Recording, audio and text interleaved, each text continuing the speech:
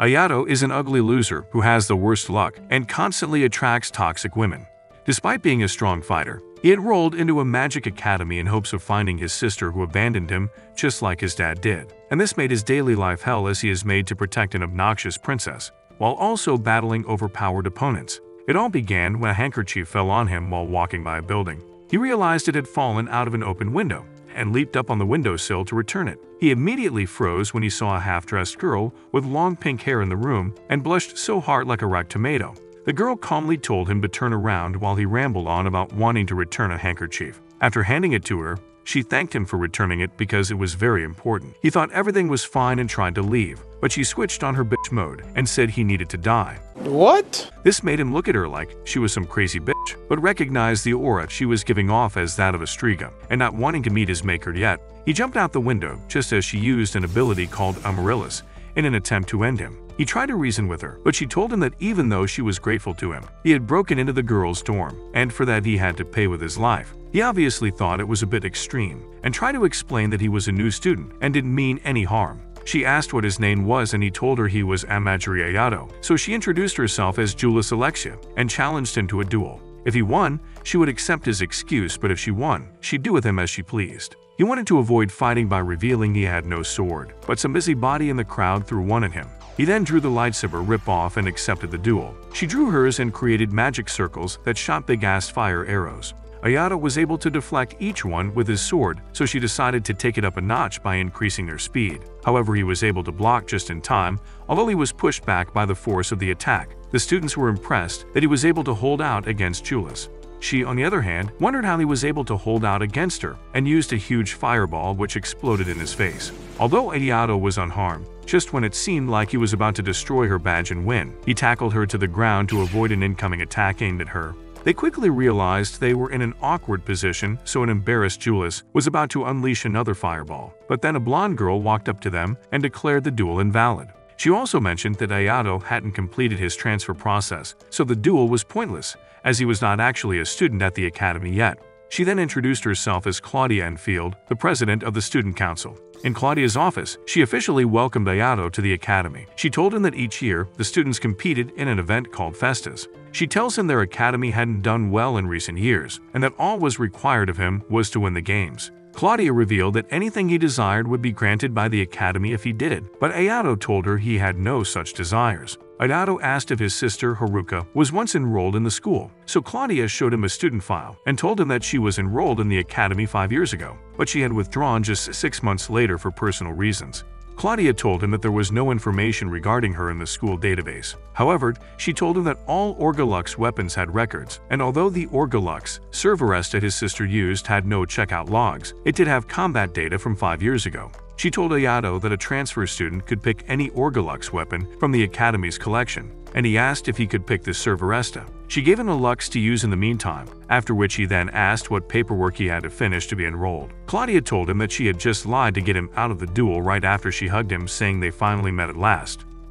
Later on, Ayato was introduced to his class by the homeroom teacher who sounded and acted like a thug. She asked him to sit beside Julius after referring to her as his girlfriend. Later in the day, Ayato asked Julius if they could be friends, but she told him she was grateful to him for saving her life, but she'd rather go bald for the rest of her life than befriend an ugly loser like him. Emotional, damn it! A boy sleeping on the desk behind Ayato told him not to take her words to heart and introduced himself as Yabuki Aishiru, his roommate. As they walked to the dorms, Ayato asked why Yabuki had referred to Julius as princess, and he told him that she was an actual princess. They soon encounter a guy who looked like he had just come out of JoJo's Bizarre Adventures quarreling with Julius. Yabuki told Ayato that the guy was Lester, a rank 9 page. He then explained that Paige was a person that was ranked amongst the top 12 in the school. Julius tried to walk away, but Lester held her back, even when his minions tried to stop him. This caused her handkerchief to fall, enraging her so much that she couldn't control her magic. While jogging, Ayato remembered his encounter with Julius and Lester the previous day. He had stopped them from fighting when he walked up to them, and one of Lester's minions pointed out that he was the new student who had dueled with Julius. Lester had tried to pick a fight with him, but was stopped by his minions who advised him against it. When they left, he asked her why she was at the academy fighting, even though she was a princess, so she told him she needed money, and that's why she had joined the Phoenix Festa. Yabuki asked if she had a partner for the games, since the Phoenix Festa was a tag team event, but it turns out she hadn't found anyone who matched her yet. When he asked what kind of partner she was looking for, she started listing the qualities of a literal knight in shining armor. Yabuki left saying he had a deadline to meet up, so Ayato asked Julius for directions to the boys' dorm. He also asked if she could give him a tour of the academy and the city, but she refused, which made him remind her that she owed him, so they'd agreed to meet up on their free day for the tour. Later that morning in class, Ayato noticed a blue-haired girl sitting beside him. He recognized her as Saya, his old friend. He mentioned that she was still as flat as ever, but she argued she was now taller than Messi. To prove her point, she stood up, and even though she was a literal definition of down-to-earth, Ayato agreed with her. He asked about her father, and she told him that he was the reason she was attending the school. Saya explained that she enrolled at the academy just so she could give the new gun he created some exposure. Just then, the teacher walked in and noticed Saya. She immediately asked why she wasn't in class the previous day, and all Saya said was that she overslept. While Ayato was speaking with Saya after class, Julius approached them and asked him if he was ready for the tour. Saya asked why Julius was the one giving him a tour, but Julius told Director Energy into growing some plots. Saya then offered to take Ayato instead, and eventually the girls got into an argument about who would take him, when Claudia walked in and said she'd do it instead. Claudia handed Ayato a form to sign in regards to his request to choose an Orgalux weapon. After she left, they headed out for the tour of the school. As Julius gave the tour, Saya kept responding and nodding her head like it was the first time she was seeing everything. When Julius asked her why she did that, she just said she had a bad sense of direction, which led Julius to ask why she offered to take Ayato on the tour in the first place. When he noticed their argument was getting out of control, Ayato offered to buy them drinks. When he left, Saya once again asked Julius why she was showing Ayato around the school, and she told her it was because he had saved her during their duel. Saya, who had no idea they had dueled until then, told Julius that even though she was strong, she stood no chance against Ayato.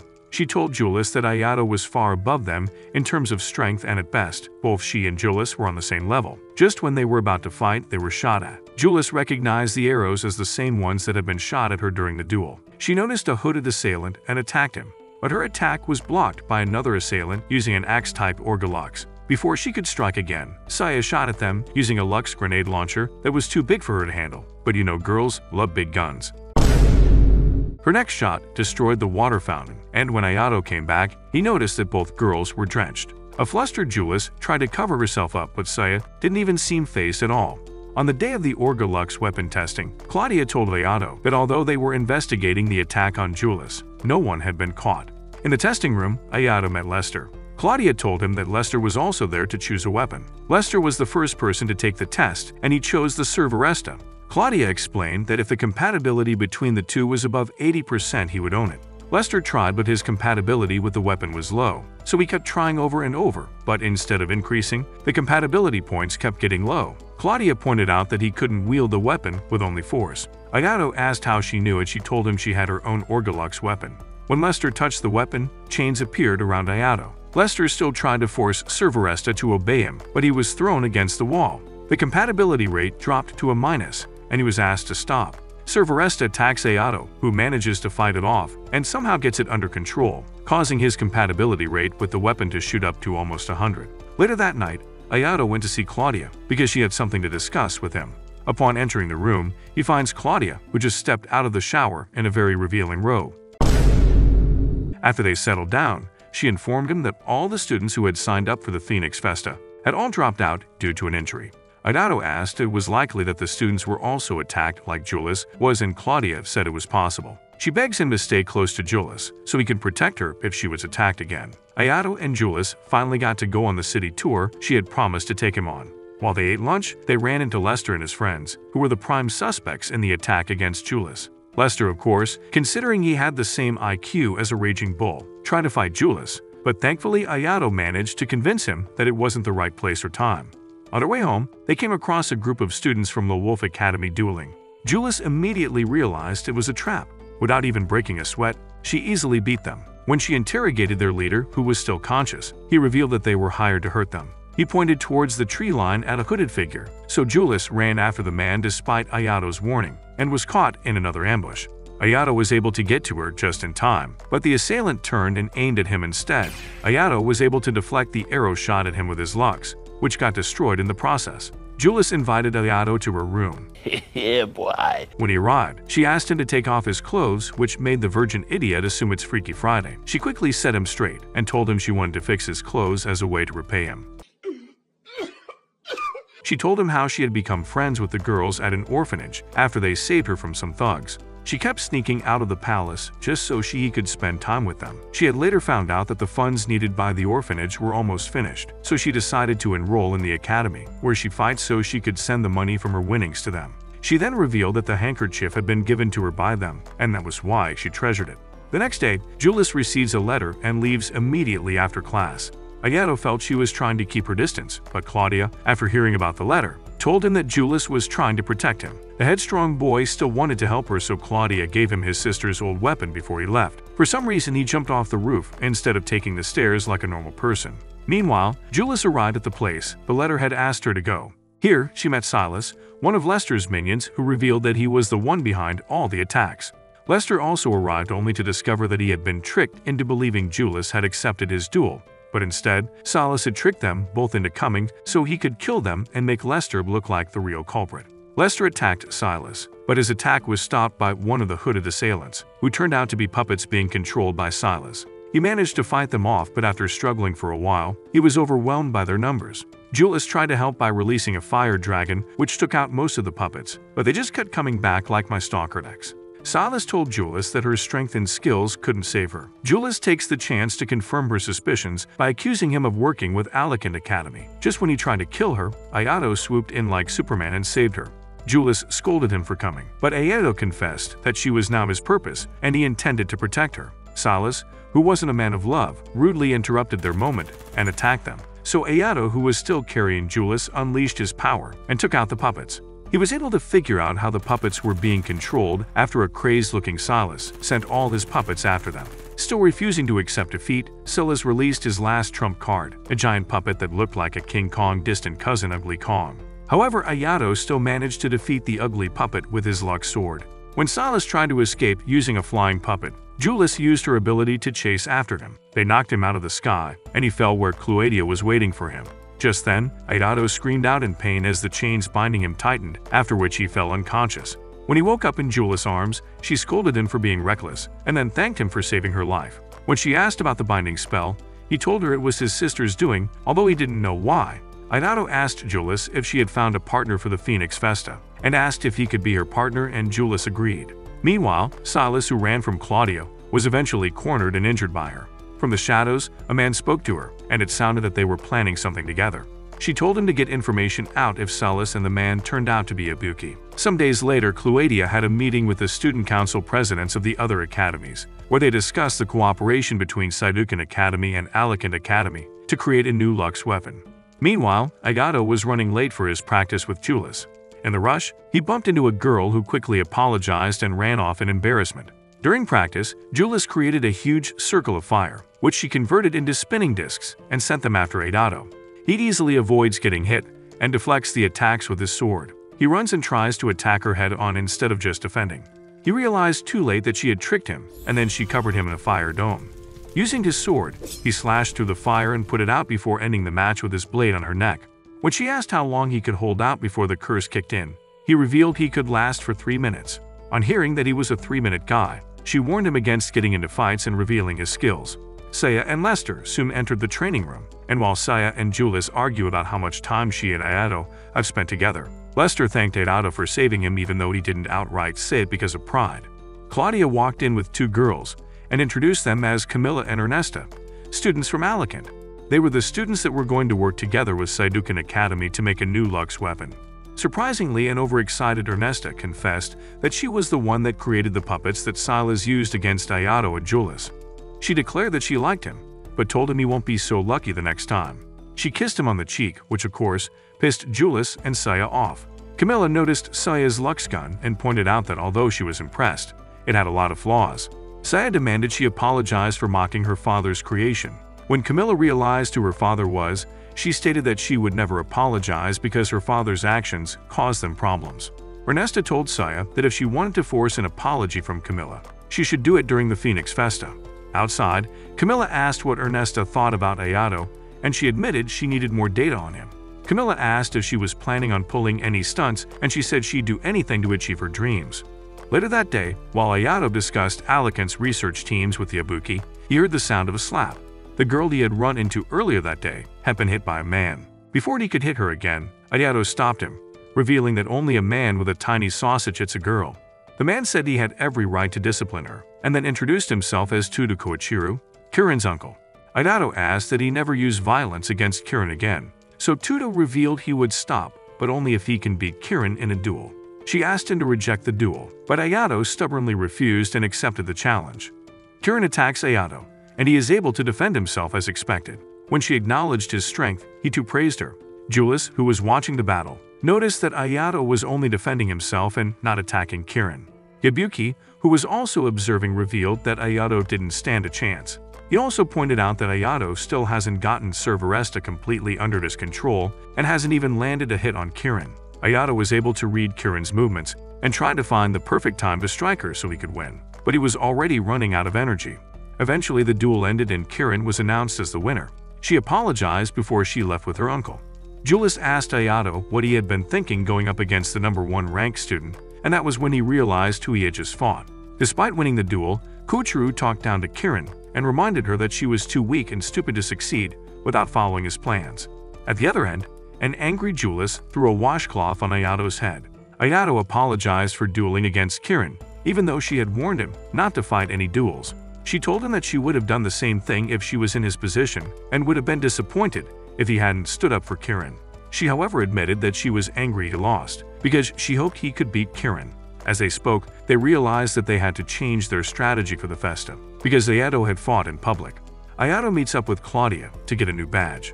She told him that Kirin's uncle was in charge of scouting talents for the academy and that he was trying to become a member of the board by using Kirin.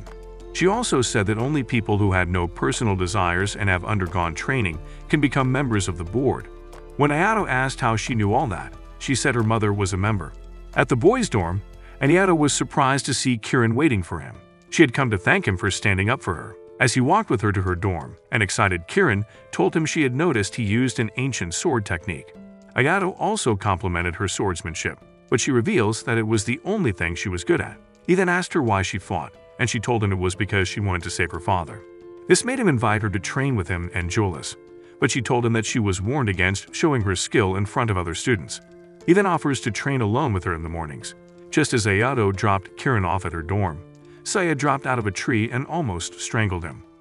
He asked what she was doing there, and she told him she had been looking for him to ask if he would be her tag partner, but he told her he was already partners with Julius. At Alicant Academy, Camilla and Ernesto watched the Tenorio faction test out a new weapon against Ayato. When they noticed Kirin was training with Ayato, this made everything more exciting because they would get to see Kirin's skill firsthand. Just when Kirin and Ayato noticed they were being followed, they were suddenly attacked by small dragons, who regenerated when they were cut and could shoot fireballs out of their mouths. Ayato realized he was embarrassing himself by continuously slashing the dragons with no plan. Fortunately, Kirin realized that the dragons had a core, and by cutting the dragons into tiny pieces, she was able to destroy the core. By doing this, she saved Ayato from looking more stupid than he apparently was. The remaining dragons ran away, and Ayato, finally using his brain, realized that the core was synthetic and was obviously from Alicant. The dragon returned and started shooting fireballs at them, and while they dodged, the pavement beneath Ayato caved and he fell. Kirin was able to grab his wrist, but the edge collapsed, and they both fell into the hole. After coming out of the water in the sewer where they had fallen, they were attacked by a much bigger dragon. Using his lux, Ayato was able to block the head-on attack while holding on to Kirin, who couldn't swim. Kirin asked him to let go of her because she was dragging him down, but he refused and used his lux to slice a nearby pillar and told her to stay on it. Just then, the dragon attacked again, so Ayato cut off its head and realized that it could regenerate like the smaller ones they encountered before. He then asked Kirin if she could sense its core, and she said she could, but it was moving around inside the dragon. Ayato channeled his mana into his lux, and just as the dragon was about to shoot fireballs at them, he jumped up and slashed the dragon in two, destroying the core in the process. Since he used so much mana, the curse activates, causing the chains binding him to tighten until he passes out. When he woke up, he'd explained to Kirin that he could only fight for 5 minutes before losing consciousness. While waiting to be rescued, she told him she wanted to save her father, who was detained for killing a man who held her hostage. Because he was a Ginstella, the charges weren't dropped, and he was sent to prison.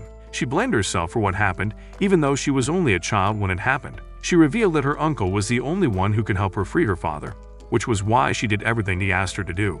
He told her that she wasn't alone and that she could rely on him to help her out.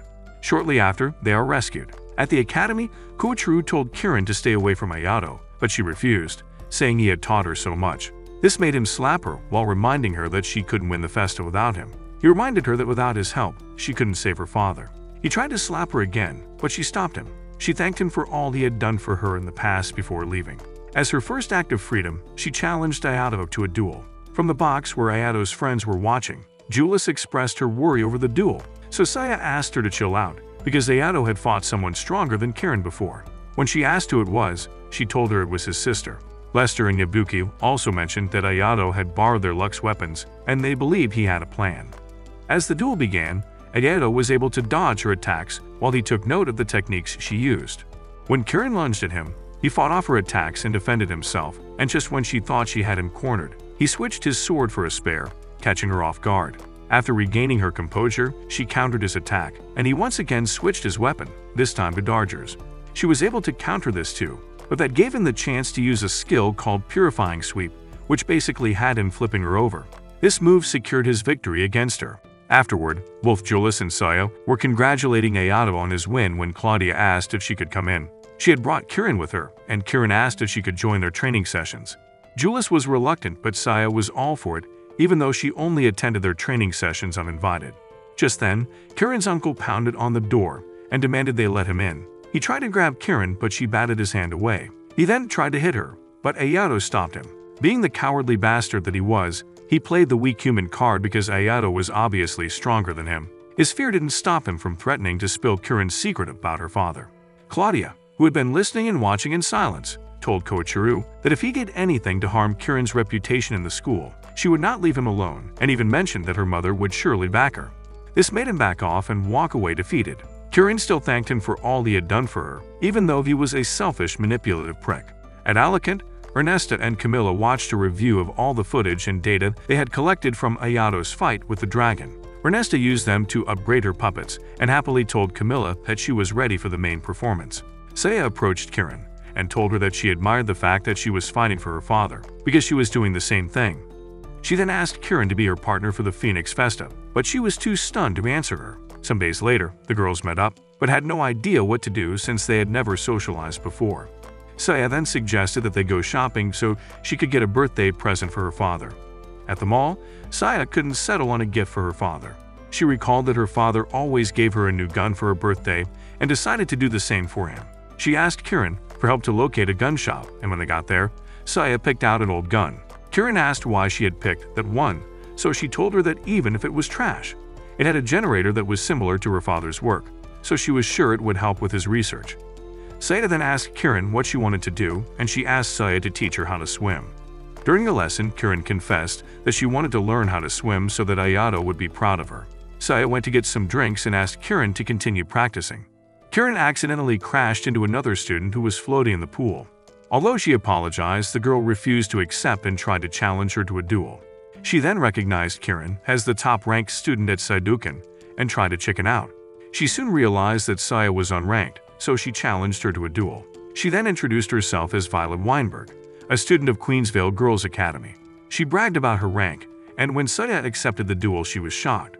When the duel began, she tried to show off her fancy skills, but Saya pulled out a Lux ray gun. Before she could react, Saya fired and sent her skipping like a rock across the pool, knocking her out in the process, which meant that Saya won. At the end of the day, Saya advises Kirin to stick up for herself more. Kirin told her that her uncle had always treated her that way, so she didn't know how to stand up for herself. Saya told her that she had picked her as her partner because she used the same swordsmanship that Ayato used, and she liked that. During their training session the next day, the two were in complete sync, and it showed that they had grown. In the dungeon at La Wolf Academy, Dirk and Kashimoru Kurono opened the cell holding Iron. Dirk ordered Iron to take part in the Phoenix Festa and eliminate Ayato because he might become a problem in the future. Irene agreed after Dirk confirmed that her sister was doing fine. At the arena for the Phoenix Games, the chairman of the Festa committee, Madiath Mesa, announced that there were changes in the rules and regulations. The new rule now allowed contestants to use any autonomous weapon of their choice, and they could substitute them in the arena. As Ayato and Julius take the stage, the announcers hyped them up by talking about their ranks. Ayato was nervous, but Julius seemed to handle the attention well. As soon as the match started, their opponents rushed at them. which only confirmed Julius' prediction that they would try using close combat. She then walked off and told Ayato she was counting on him. Ayato made a show of breaking the chains binding him and immediately moved towards his opponents with great speed. The clueless opponents stood speechless, and their badges fell to the floor broken, thus making Ayato and Julius the winners. The next match was between Alicant and Lone Wolf. The Alicant contestants were substituted by Ernesta's puppets. The first puppet looked like a Jigachad and was called Artie, and the other one who looked female was called Rimisi. The Lone Wolf team felt they were being used as test subjects. Before the match began, Artie offered the Lone Wolf team a handicap to attack freely for 60 seconds. The match began and the Lone Wolf team struggled to get past the puppets' defense. When the 60 seconds were up, the offensive ability of the puppets easily overwhelmed their opponents who had pushed themselves too hard trying to attack them. Their ability and strength left both the audience and the contestants in shock. With the match over, Ayato and his friends analyzed the puppets' ability, claiming it would be a problem for them. Saya received a call from her father, who geeked out on how powerful the puppet's defense was before he told her that he had sent her a new gun, and asked her to pick it up from customs, so she left together with Kirin to pick it. Ayato and Julius both decided they needed more training time before their duel and left. Julius and Ayato tried to make it back to the arena for the next match when they came across Irene beating up some thugs in the middle of the street. When she was done, Irene noticed the two and remembered Ayato from the file Dirk had shown her. She tried to start a fight with them and pulled out her Lux weapon, which looked like a scythe, and with a deadly glint in her eyes, she looked like the Grim Reaper himself. Before she could do anything, she was stopped by her sister Priscilla, who apologized for her sister's actions. Julius told Ayato that she suspected that Lone Wolf was up to something, and that Irene's behavior had confirmed it. Meanwhile, Saya and Kirin begin their match. Kirin's opponent used his hands to block her attacks and appeared to be very skilled in close combat. But Kirin easily defeated him thanks to her speed and nimbleness. Saya, on the other hand, used her gun as a shield to block her opponent's attacks, and when she had an opportunity, she used her gun to blast him, which ensured their victory. The second round of the competition began on the 5th day. Ayato and Julius competed against their next opponents, and this time around, Julius took point. She blocked an attack with her Lux easily, after which she targeted her flames at her opponent. While trying to avoid the fireballs, the girl tripped and showing no mercy. Julius hit her with the fireballs at point-blank range. The second opponent didn't even stand a chance because Julius hit her with a huge fireball, while Ayato just stood like a useless artifact.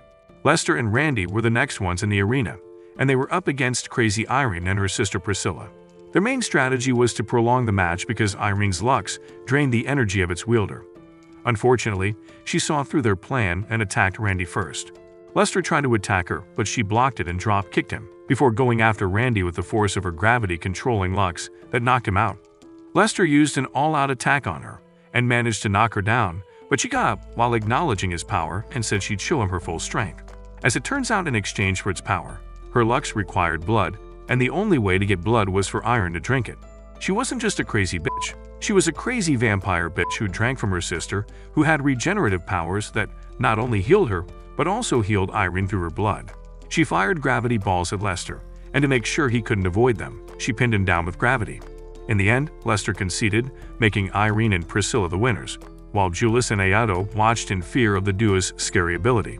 In the viewing booth, Claudia congratulated Ayato for reaching the final. She expressed how glad she was just sitting alone with him. But before she could continue, Ayato got a call from Kirin. She told him that she had lost Saya, and that when she called her, Saya had no idea where she was. Ayato knew she was a walking Zorro with no sense of direction, so he agreed to help look for her. He quickly apologized before leaving to search for Saya. While searching, Ayato ran into Priscilla, who was being chased by some thugs. Ayato helped her hide, and she explained to him that her sister had caused a commotion at a casino, and that was why she was being chased. Just then, Irene appeared out of nowhere and tried to attack Ayato because thought he was the one who tried to harm her sister. Before the matter escalated, Priscilla stopped her and explained that Ayato was the one to save her. She was still suspicious of Ayato when he received a call from Saya, who told him she had been found by Kirin. He then explained to Irene that he had been looking for his friend when he ran into her sister. She told him that she owed him, and unless she settled that debt immediately, it would be awkward later because they had been matched against each other for the final round. A pissed-off Irene bursted into Dirk's office and demanded to know why her sister had been attacked despite her contract with him. He revealed that she was cannon fodder, and as long as she didn't die, he could care less. Irene looked like she had been possessed, tried to strike Dirk with her lux, but she was however unable to, as an invisible force, which she suspected was a cat, blocked the attack. Dirk told her that the cats didn't help Priscilla because Ayato had been there. After she left, Dirk ordered Corona to do a reading. She told him that the reading showed that the sisters would be victorious. Since knew the readings were always accurate, he made a call to the seventh golden eye. Ayato had been invited by the sisters for dinner, and a pissed Julius reminded him that they were going to fight them in the final round. Ayato explained that it was just a thank you dinner, and she told him she'd accompany him. During dinner, Irene let it slip that she gambled because she needed money to pay back a loan she got from Dirk. She couldn't pay back with money from the festa because that was one of Dirk's conditions. To pay back her debt to Ayato, she let them know that Dirk had ordered her to destroy Ayato. She also told them that Dirk considered Ayato's lux a big problem.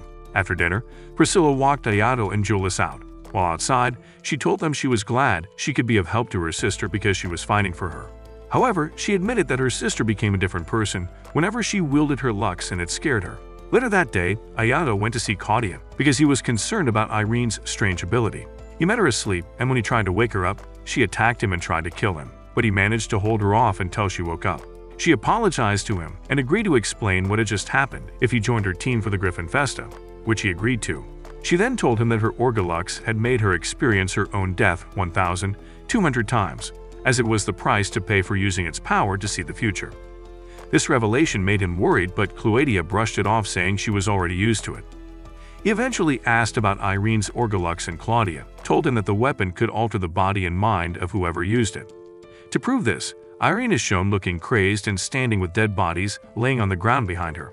To get ready for the final round, Irene refilled her health bar from her very own blood bank. Meanwhile, Ayato proposed a plan to Julius, and she agreed to go along with this plan as long as they won. The match began, and Julius shot fire discs at Irene, who deflected all of them. Ayato attacked her with his Servaresta, but she was able to stop him.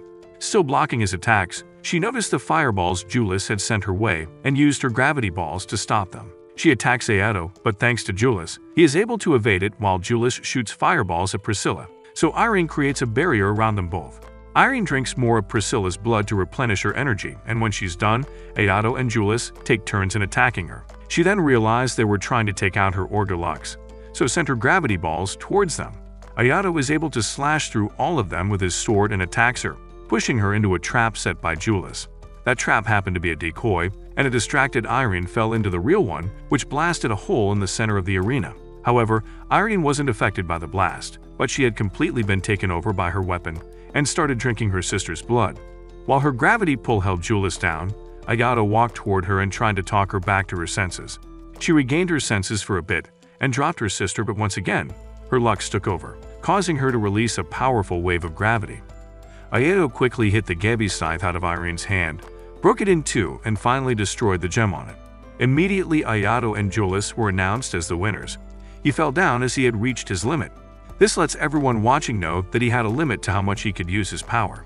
Sometime later, Priscilla woke up in a hospital because her sister accidentally sucked her dry. Irene apologized to her sister, and Priscilla told her that she wanted to become stronger so she could fight alongside her instead of acting like a walking first air box. When Ayato woke up, he told Julius not to worry about him and that he'd be fine by the time they had their next match. But Julius wanted him to rely on her as much as possible. Claudia, Saya, and Kiran came into the room and started fussing over him, with each girl trying to claim the right to watch over him while he recovered.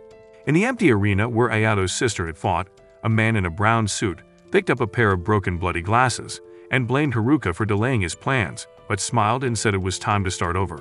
Comment on each and if you think Ayato's sister is a villain, and if you want part 2, get this video to 10,000 likes. Also, don't forget to like this video and subscribe to our channel. See you guys in the next video.